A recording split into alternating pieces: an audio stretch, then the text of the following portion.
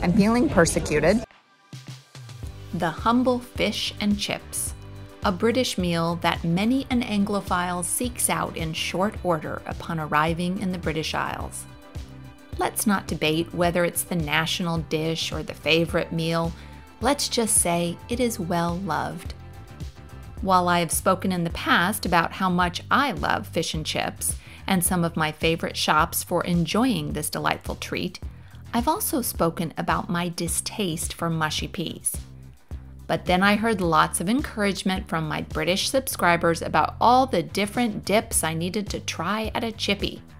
So I decided that in my 2020 trip, I would have what I am calling fish and chips and all the dips. In this video, I'll review our 3 fish and chip meals from our September holiday in Britain. I love to enjoy fish and chips at a chippy by the seaside whenever possible. And that is exactly what we had the chance to do in 2020 at 3 different coastal towns in the West Country. And yes, I do understand the threat of attack by greedy seagulls. More on that later. First, we had fish and chips in Falmouth, Cornwall. We ended up having to eat really late at night after a long day of traveling. And so we stopped by this shop not long before it was closing. At first, we planned to get takeaway, but then we saw that the restaurant was virtually empty. So we took the chance for some social distance dining and went inside to eat at a table. Much easier to enjoy all the sides and dips we wanted. Harbour Lights was purportedly a UK top 10 fish and chip shop in 2019, so we had high hopes. Let's see how we got on. It's supposed to be an award-winning, really good fish and chip shop. It's right on the water, but it's pitch dark, so we can't show you the water because I listen to what I'm told to do. I've ordered fish and chips and cheesy chips and all the dipping things. Ketchup, curry sauce, gravy, mushy peas, and of course, malt vinegar. So this fish looks really crispy and delicious.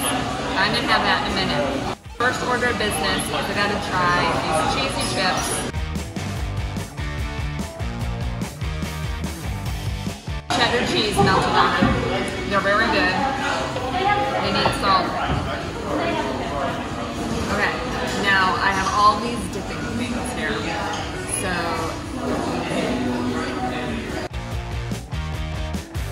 curry sauce. That actually is good. Alright, and then I was told I need to try a cheesy chip with the gravy. Gravy seems very odd at a fish and chip shop.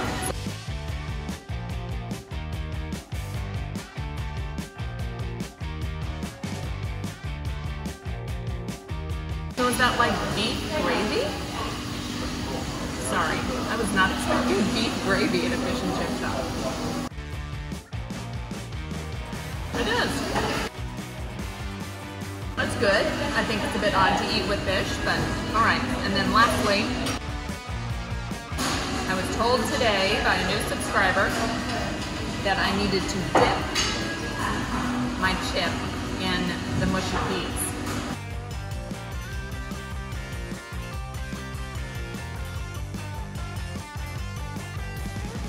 Bit bland. Try the peas. The chip is not standing up to being dipped. Gotta get a crispier chip.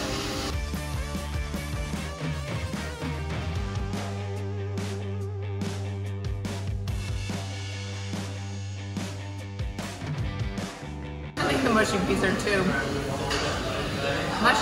too bland to dip chips in. I think that's a thumbs down. I think the curry sauce is a thumbs up.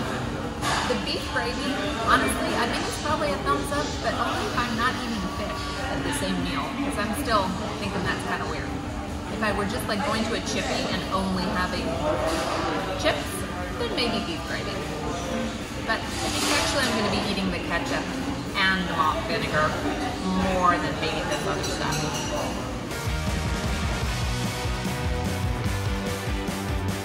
Okay, I'm going to just take a bite of this fish. And then the cameraman can get to eat his meal.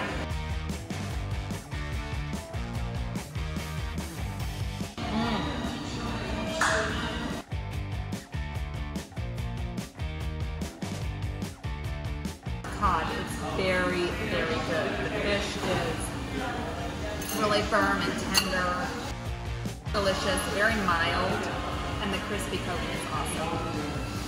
It doesn't like take on all the grease and feel really greasy and heavy. So, excellent, excellent fish and chips. Highly recommend. Harbour Lights and Falmouth. The second fish and chips meal we'll highlight is from our visit to Lynmouth, Devon. This is another wonderful coastal town which we will be featuring in an upcoming vlog, so please watch for that. Before talking about the food, I have to share with you the beverage that I bought with my meal. Tarka Springs water with an adorable little otter face on it. This is another episode of fish and chips and all the dips because I'm trying all the dips that people told me I needed to try when I went to a chippy. So I've got some garlic mayo this time, sweet chili sauce, which I would never order this. I'm only doing it because y'all put me up to it, and some tartar sauce. The other thing we're taste testing is we're getting cod and haddock because we can never remember which one we like better. So we're getting both and we'll do a taste test. We are, however, at the seaside, as you can maybe see, here in Lynmouth, and I have seen a couple seagulls around, not many, but we're going to be very careful. Uh-oh. There is a seagull up there, perched at the top of the building across the street from us. Ian feels like the seagull is eyeing him in particular. Oh my, there's another one. I don't think you can see it, but... Yep. There's another seagull. So we're going to be very careful about eating our food. There is another seagull doing reconnaissance, choosing its next victim. First, the gulls started bothering these nice women who were attempting to enjoy their meal. Then they started invading our personal space. Look at this cheeky gull right behind my head while I'm trying to eat my fish and chips.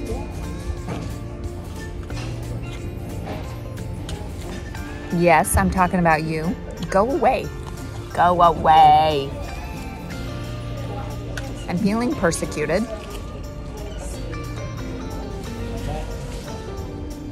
I'm keeping my food covered until this guy leaves. Okay, first I'm going to try the cod. We've had cod before. This batter is really good, really crispy. Okay, so that's the cod. Here's the haddock. And it has, you see how it has like skin on that side? I wasn't expecting that.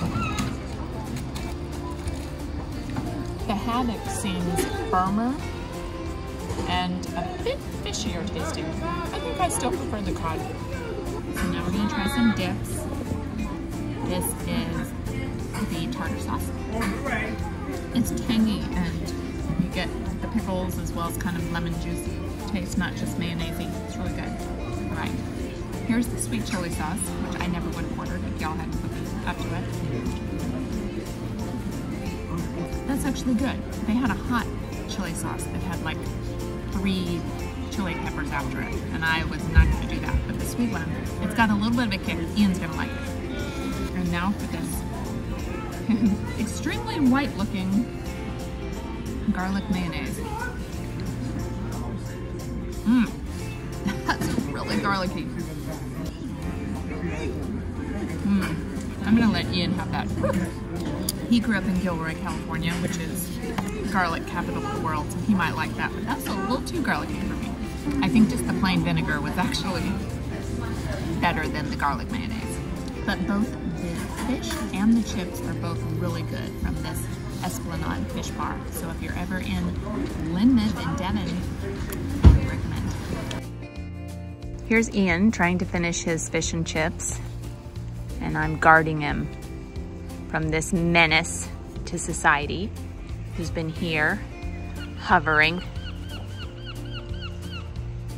And this menace, these two have been stalking us and we don't appreciate it. But the good news is that we were able to enjoy our entire meal with no sandlins injured and no stolen food. Our third and final fish and chip experience to review is from the lovely fishing village of Mousehole, Cornwall. This is a dinner I mentioned in my last video. It was the fanciest of all the fish and chips, just steps away from this harbor in a lovely setting. 2 Fore Street Restaurant, because that's the address, 2 Fore Street. This more upscale restaurant had a great menu of standard items plus daily specials. There was a nice indoor eating area, but we opted to eat outside in the back under an umbrella to protect from potential aviary attacks. This is Ian's dinner. It is super fancy gourmet fish and chips. The fish is plaice, and it's plaice goujon, which is French for fancy fish fingers. And we've got some bright green peas in there. Ian will have to tell us if those are good mushy peas. See, these are some of the best mushy peas I've had. That's not saying much, but they are really good. They're a little bit sweet. We used to be mushy peas haters, but this is just demonstrating how open-minded we are. That's right. It's got a decent flavor. We just needed to have fancy mushy peas at a nice place like this. And I'm pleased to report that the fish with the fancy caper mayonnaise dip was also delicious. So what is your favorite type of fish to eat when you're having fish and chips? Thanks for watching, and do something good in the world today.